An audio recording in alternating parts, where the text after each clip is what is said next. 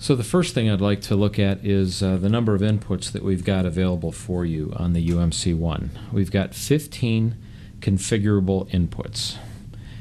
Go ahead, count them. 14 video inputs and 13 audio inputs. That's a lot of inputs. So the way we set up the input structure is we basically have the tuner and then 16 configurable sources. So as we go into the menu later, you'll see our sources labeled source 1 through source 16, and that's the best way to understand how those inputs work, is that it's just numbered 1 through 16. They can be named anything and configured to anything you'd like. So let's go ahead and configure our first one, which will be our Blu-ray player. So let's actually, I made this sheet for you guys here. You can download this off the website, and it's a UMC setup log. So we'll go ahead and just walk down that the source list and list our names, and then we'll log our inputs, and then we can keep this sheet for later use if we ever need to return the unit to any state of configuration. So first we'll take a HDMI cable. The Blu-ray player, obviously its best output is HDMI. You're going to get your best video and audio performance using that jack. And let's go ahead and configure the UMC for using the HDMI player on input 1, which should be right there. So the output of the Blu-ray player to input 1 on the HDMI.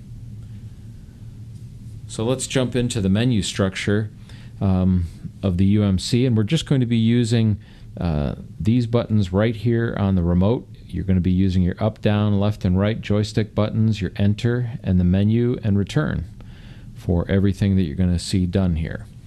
So let's go ahead and bring up the menu, and we'll go to setup. And the first thing we're going to do is we're going to name the input. There's the sources that I listed for you earlier. You got source 1 through 16. They come pre-configured from the factory so that source 1 is labeled DVD. Obviously that's something you can change. So we'll just cursor over to the left. You see that the DVD is highlighted in yellow, or actually a gold color. And so we can actually use the back arrow and erase that. And then we're going to go ahead and spell out Blu-ray. You can hear me ticking away on the metal remote. And you can actually hold the button too and not make so many obnoxious ticking sounds. Almost done. There we are. And as soon as you're done, just hit the enter button, and you can see our cursor returns back over to the left column. So once we're done with that, we've got source 1 renamed in the input list. Now we're going to return and do some input setup. So here's our list of input criteria. The tuner in the input setup lists its station presets and a few other features. Let's drop down to Blu-ray. There's our new name for source 1.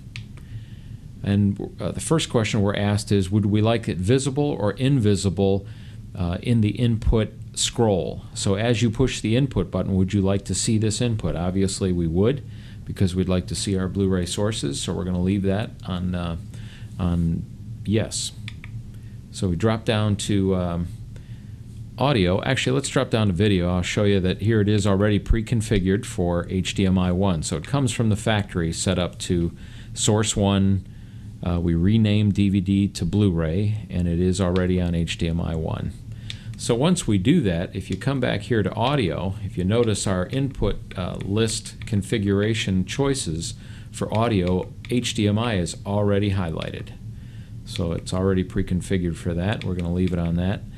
Input level is something that you'd probably mess with later. It allows you to balance all of your input sources. I guess I've personally seen the most variance from cable boxes and older Blu-ray, older DVD players. So if you do have a variance of how the audio comes in, you can come here and actually boost or cut the input level so that as you switch inputs, none of them are going to blare. We also have a setting for lip sync. I think if you have a version 1.3 Blu-ray player, you're really not going to have much issue with that. That's automatically synced through the cable. But if you have an older cable box, or if you have some other older non-1.3 devices, you may have to go in here and set a delay for lip sync.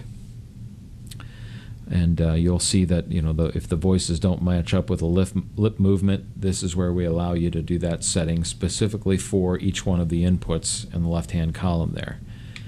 Next, we can drop down to trigger, and if you notice, the UMC-1 has 4 triggers right there, and they're labeled here as amp 1, amp 2, music, and movie. And on the back, you've got the same labelings there on the trigger outputs. So these would be useful if you'd like to have the amplifiers come on, maybe your surround sound amplifiers come on in the surround sound mode, and you only want your 2-channel amp to come on for music mode or something like that. You can hook those outputs up to the inputs on the amplifiers so that they'll either come on or not when you choose the Blu-ray input. So let's go ahead and go over, select it, and as you hit select, you can actually turn each one on and off.